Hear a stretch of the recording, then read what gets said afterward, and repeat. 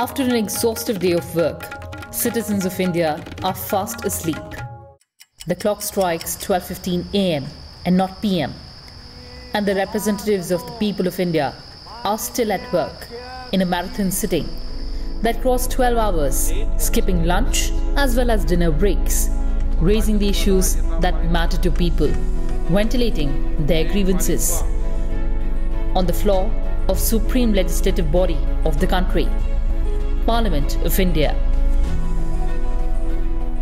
The emergence of India as the world's largest democracy and perhaps the most vibrant one post the World War II is indeed exceptional.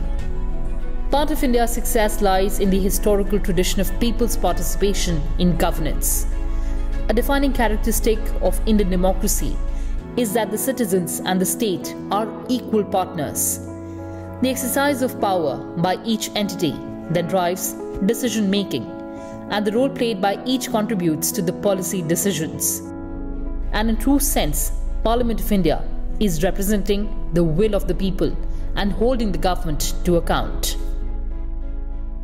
It is a matter of immense pride for us that our Parliament, as a temple of democracy, has always maintained effective contact and dialogue with the people to realize their hopes and aspirations. As a result, the public's faith in democratic institutions has continuously become stronger. We have ensured the active participation of the public in the functioning of our parliamentary committees. जनता की सक्रिय भागीदारी सुनिश्चित करती है. Public engagement is not a choice. It is a fundamental requirement for parliaments to play their key roles at the national level to deal effectively with contemporary global challenges. The basic function of Parliament is to make laws. All legislative proposals have to be brought in the form of bills before Parliament. The citizens play important roles before and while the bill is drafted. Even before a bill has been drafted, the relevant ministry might choose to advertise and seek inputs from experts and citizens. In some case, the concerned ministry drafts a new legislation and seeks public feedback before sending it for cabinet approval. After a bill has been introduced, it is usually referred to the concerned Standing Committee of Parliament, which invites various stakeholders and experts for their suggestions. माननीय अध्यक्ष जी, मैं प्रस्ताव करता हूं कि दांडिक मामलों में शिनाख्त और अन्वेषण के प्रयोजनों के लिए सिद्ध दोष और अन्य व्यक्तियों का माप लेने के प्राधिकृत करने का अभिलेखों का परीक्षण करने के और उसके संबंध और आनुषिक विषयों का उपबंध करने वाले विधेयक पर विचार किया जाए. This provides another opportunity for civil society and the public to get involved in legislation. Citizens groups can freely express their opinion and approach the relevant committee to ask or to be allowed to depose before it. Petitioning Parliament is one of the basic rights of every citizen. The Committee on Petitions of Lok Sabha is one of the oldest committees of the House, which was first constituted on 20th February 1924. The rules allow any citizen of the country to petition Parliament on any matter. The committee offers an opportunity to the petitioner to appear before it to explain his or her views on the case. Parliament में हम debate करते हैं, अपने view point भी की. In parliamentary committees, we come out with all kind of solution. We interact with the people. We take their opinion. As you know कि जो भी legislatures कानून हम बनाते हैं, उन कानूनों में public opinions have very important role to play. The transformation from governance to good governance is possible if there is possibility of increasing participation of people in governance and free access of information. By realizing this fact, Indian Parliament passed the Right to Information Act to make government accountable, responsible, efficient and transparent. India, of course, has a historic legislation which was passed many years back, which is known as RTI or Right to Information.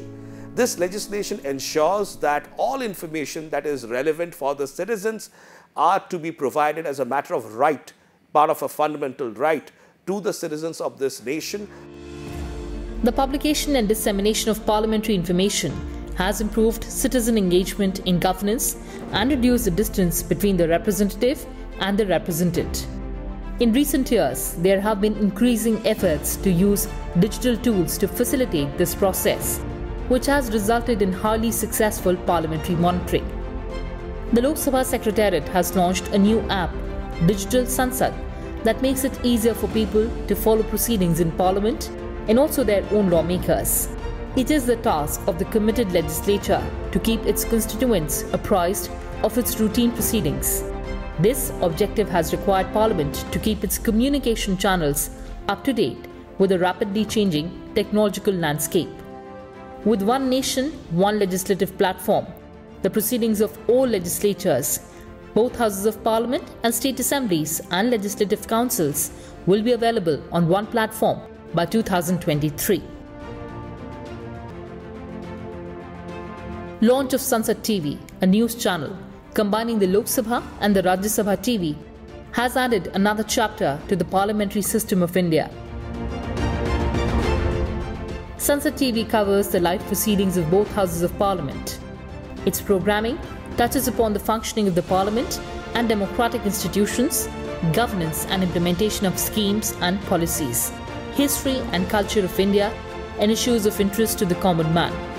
It provides a platform to citizens to question their parliamentarians on important issues and laws. Can we expect the fast disposal of cases? What was the point of transferring the matters back to the High Court? Does it pose any threat to a small businessman? In a year, what changes we can see in the tourism sector? The Inter-Parliamentary Union, as a word organization of parliaments, connects national parliaments in order to promote greater transparency, accountability and participation at the global level. India believes in Vasudhaiv Kutumbakam, or the core value of entire world being one family. India is for peaceful purposes. India is for the progress of mankind. The spirit of coexistence is strong enough to overcome any barriers of distance or knowledge. Bharat की संसद की ओर से On behalf of Parliament of India, I extend my warm greetings to all fellow parliamentarians of the country and other member countries of the IPU on the occasion of International Day of Parliamentarism. This year, India is celebrating the Azadi Ka Amrit Mahotsav on the 75th anniversary of its independence. It is a celebration of our successful democratic journey of 75 years after independence. On this historic occasion, let us come together and further strengthen our parliamentary system, traditions and democratic values, further on the basis of the slogan, Sabka Saath, Sabka Vikas. That is, everyone's cooperation for everyone's development with everyone's faith and everyone's efforts. Jai Hind. जय हिंद, जय भारत.